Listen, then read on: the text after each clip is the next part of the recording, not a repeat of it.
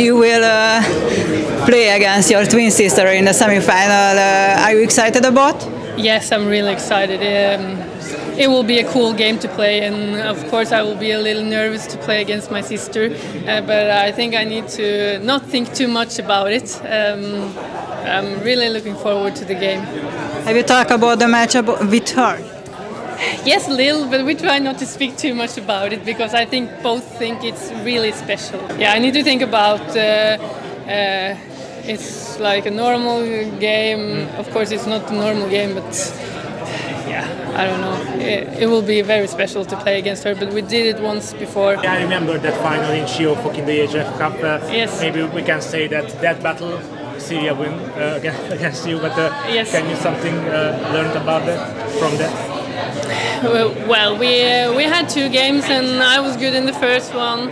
I was not so good in the second, where Silje had more control of me. So I'll try not to think too much about these games because it's a couple of years ago, and both are like further than this. So every game lives their own life. So I will just prepare for this game.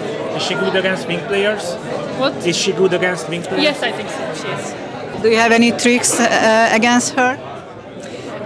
Nothing that I can talk about now. And what about the family in this case, when you are on one side and she's on the other side? How support the family? They will be here, all of them, and we're really glad for that. But of course, they have no idea what to do tomorrow. They will just be happy for one of us, and of course sad for the others. And we know one of us will have their dream broken, but that's like handball is, and yeah, they will just support us anyway. What do you think about the tomorrow's match? What is the strength of Gjør? I think if they can have their speed, they will be really good. They also can be a little high and aggressive in defense, maybe a little offensive. So I hope we have the opportunity to solve this, and we need to run home because they are really good in fast breaks, and they have good goalkeepers and like star players in every position. So they have a really good team. What is the strength of Esbjerg?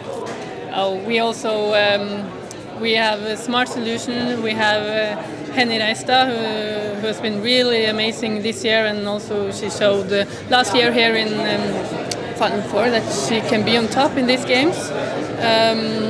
We have a good defense with different kinds of variations about the format.